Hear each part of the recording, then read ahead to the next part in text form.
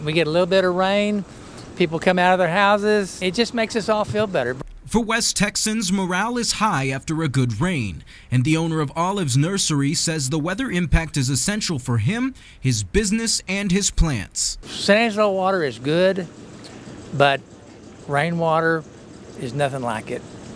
So rain is like magic.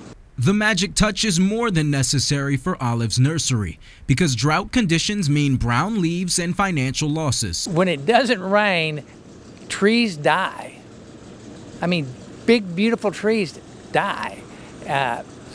There's a lot of work involved in getting rid of a tree. I mean, it's a lot of work and expense. Hot and dry weather means Olive has to spend more to keep his plants watered.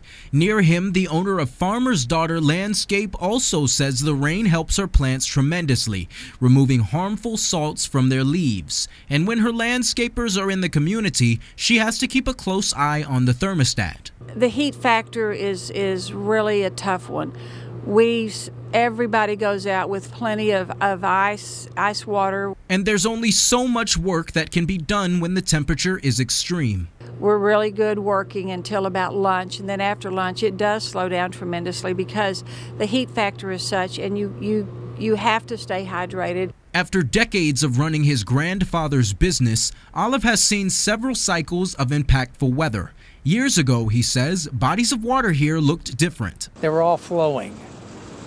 Every creek, every pond, and it was full of water. It was beautiful, and it lasted for 2 years. Maybe a greenhouse isn't the best place to beat the heat, but even for potted plants, a little rain goes a long way. From Farmer's Daughter Landscape, Sean Humphrey, Fox West Texas.